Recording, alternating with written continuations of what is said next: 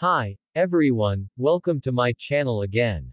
Today, I am going to share about the process capability for non-normal distribution using Johnson transformation.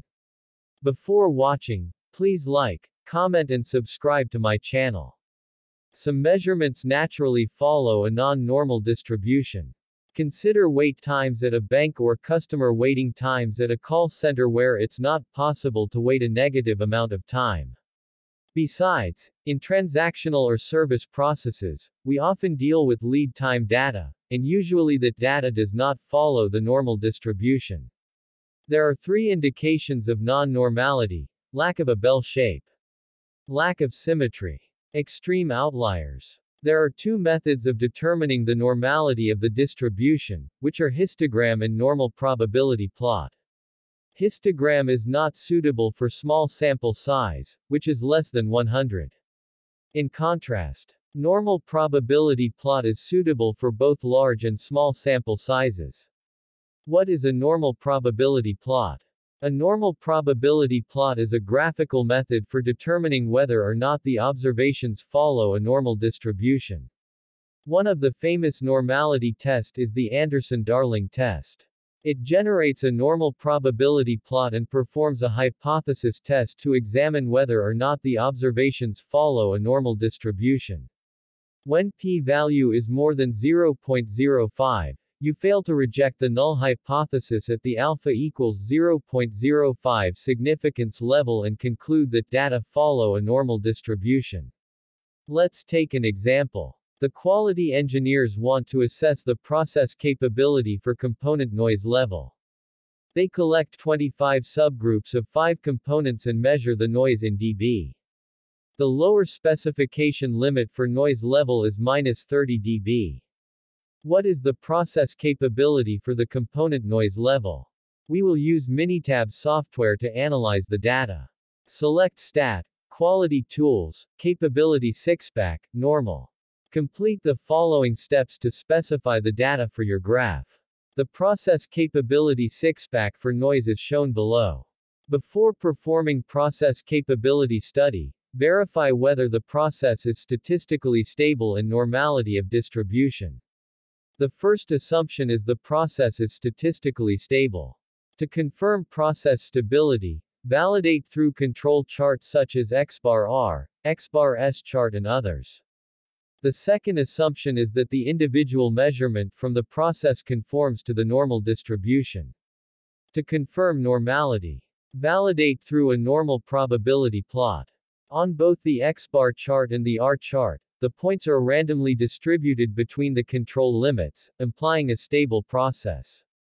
On the normal probability plot, the points did not follow a straight line and fall within 95% confidence interval. As mentioned previously, the null hypothesis for normality test is data following a normal distribution, while alternative hypothesis is that data do not follow a normal distribution. The p-value is less than 0.005. Assume the level of significance, alpha is 0.05. Since the p-value is less than alpha of 0.05, we reject the null hypothesis and 95% confidence that the data is not normally distributed. What's next? The control chart indicates a stable process although the individual measurement data is not normally distributed. You need to establish a useful model that fits the data.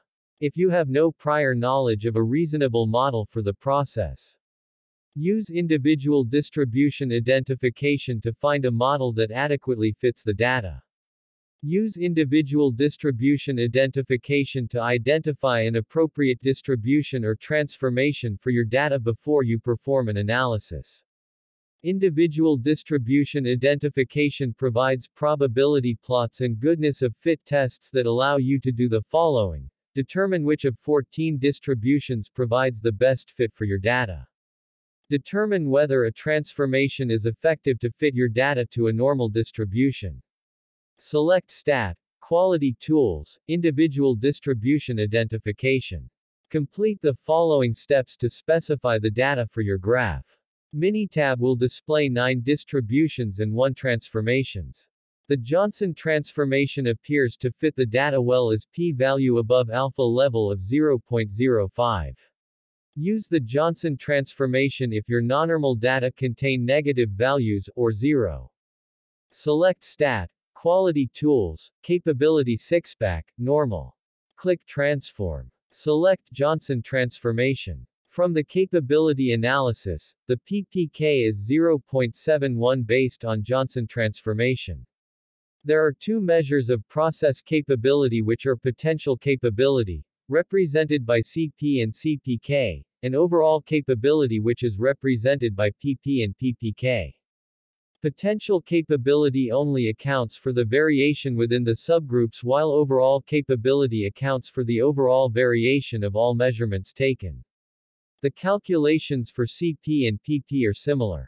The key difference between the two sets of indices lies in the estimates for within standard deviation and overall standard deviation. The CP-PP index compares the allowable spread, USL minus LSL, against the process spread, 6 sigma. It fails to take into account if the process is centered between the specification limits. The CPK-PPK evaluates process capability by comparing the process center to the closer specification limit. In summary, use the Johnson transformation if your nonnormal data contain negative values or 0 or if the Box-Cox transformation is not effective. The Johnson transformation function is more complicated than Box-Cox, but is very powerful for finding an appropriate transformation. Thanks for watching. Remember to subscribe to my channel. Bye. See you next time.